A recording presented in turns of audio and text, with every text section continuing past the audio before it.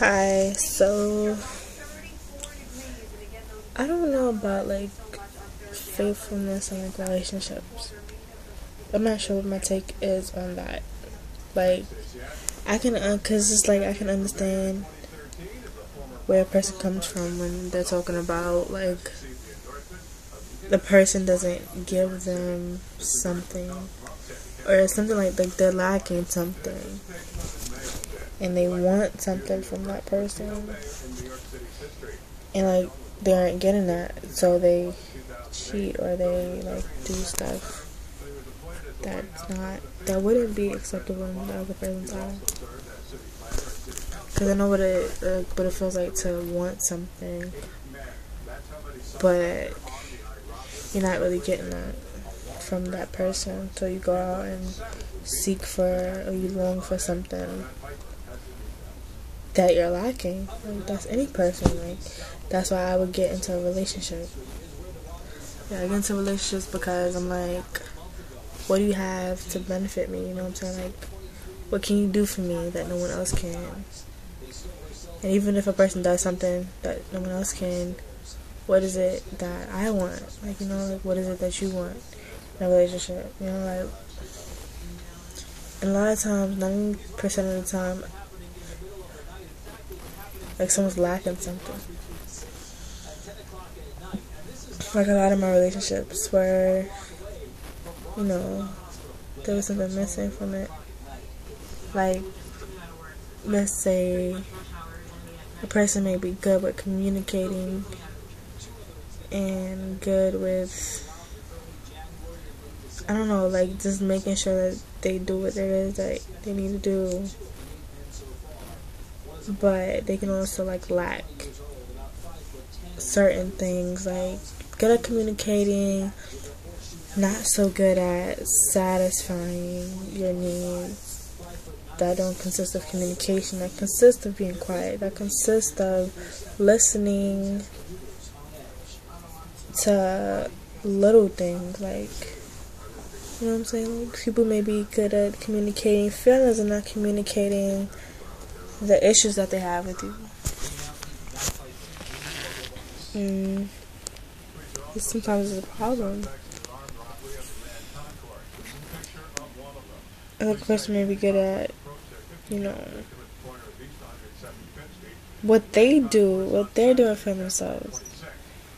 And then you just stuck like, well, what are you doing for me? Like, well, how are you benefiting me out this? And like, you don't know. And then it's like, damn. Like, I'm just happy for you doing what you need to be doing for yourself. But at the end of the day, if we're in a relationship, I need something for me too. And like, sometimes I feel like that. Good laughter. I can get laughter from anywhere. Anything makes me laugh. With a good sense of humor. Good. I can't into that completely. Like, I don't know. Like, you could be a good person, but you're not. But maybe you're not good for me. Like, maybe you're not what I need. That's what sometimes I think. In a lot of my relationships, I've thought this, and I know a lot of people think that too. Like, they're like, I don't know, like, maybe it's like a look for them, or it's all American Story, so they go with that. Like, I don't know. But what do you want from your boyfriend, and what do you want from your girlfriend? Like, what? And if they can't give it to you, what do you do? Like, you feel like, what if you like aren't comfortable with like breaking up with a person? How do you deal? Like, how do you deal? Do you cheat on them? Do you tell them continuously? Do you put your needs aside and work with what they need? So that means that if you were to do that, then that means your relationship is unbalanced. Like, I want a relationship where it requires 50-50. But sometimes, like, it's like, I don't know if I can. Like, sometimes it's not 50-50. Like, it's never 50-50. I don't know. But cheating, I don't know. I don't think you should necessarily cheat. cheating's not good. I feel like if you are going to cheat on your significant other, you don't need to be with them, because you are faithful to a person and you're committed to a person because they give you all the needs that you desire. That's it. And if a person is to cheat, then that means they're lacking something. Most of the time. Some people just don't care enough to get to know a person and realize what that person is actually good for, like how that person would benefit them. They just stick to the old them, and everybody's a certain way in their mind, and then it messes up a lot of their relationships. But sometimes they don't really care. But that's not necessarily good. Like if you aren't getting all the things that you need in a relationship, you should not be in a relationship. Like I don't like being in relationships where I have to ask for stuff continuously. It just makes me want to like fucking choke somebody. It makes me want to like smack someone so hard, like just smack them. And if I'm not what a person is completely satisfied with, then do not be with me. Please let me know. I not want to be listening to bullshit and cry and talk and like annoying me. That's not what I'm interested in.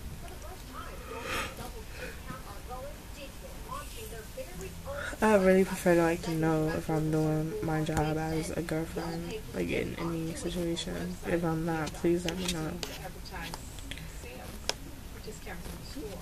There's a lot of times I feel like I say what I want in my relationship now, and he's not really saying things that he doesn't like or things that he wants. It kind of like irritates me because like I know I'm not perfect, and you're not really helping me out until I say something like, I don't like how you like, I guess maybe because you want to avoid confrontation, but that's not life. You're gonna have confrontation. That's gonna happen. But I don't know. I just want that communication to be there, especially if it's like at a distance. So cheating, I don't agree with, especially if it's for no reason. And if you are going to cheat and if you know you're not satisfied, then you kind of like need to be single or be single and then find out what you want to do. You know what I'm saying? Mayor said will help fight obesity, but opponents say it's an unfair burden on businesses, and they should not comply until their lawsuit is resolved. With immigration reform being considered by Congress and President Obama, leading immigrant rights advocates in the Bronx gathered. Sorry, I'm like writing something. They make sure to touch on what they feel must be included in any meaningful, comprehensive immigration reform bill. Bill reform has been passed. But I don't know. I don't agree with cheating. I agree with you. People who aren't satisfied and you know, express this, but you want to do what you need to do to make that relationship last. But if you can't make it last, then there's no point in being in it. This is not what you need to do. It's not for you.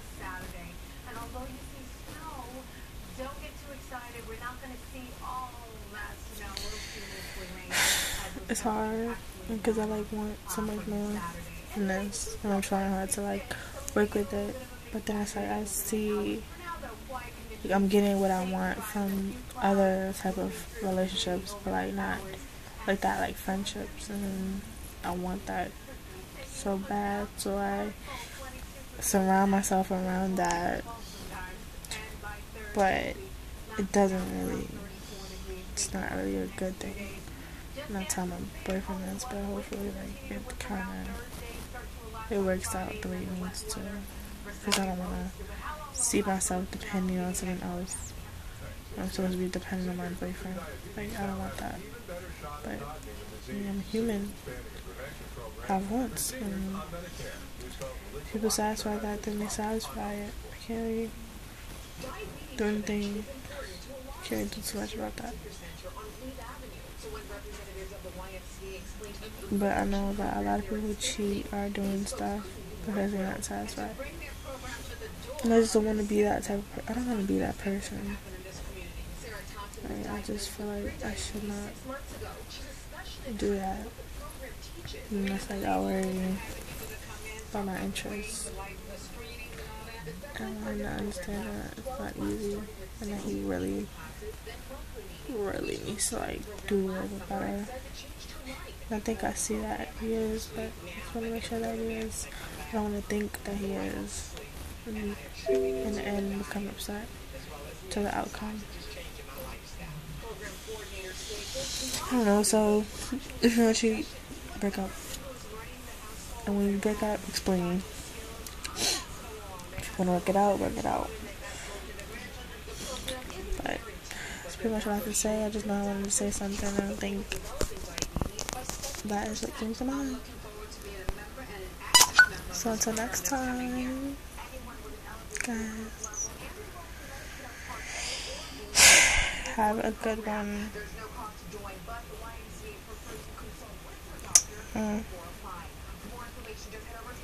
If something doesn't make you happy, remember, it's not doing anything for you. Let it go. And if you can't figure out how a person benefits you, you don't need them there. You don't need them in your life. Remember that.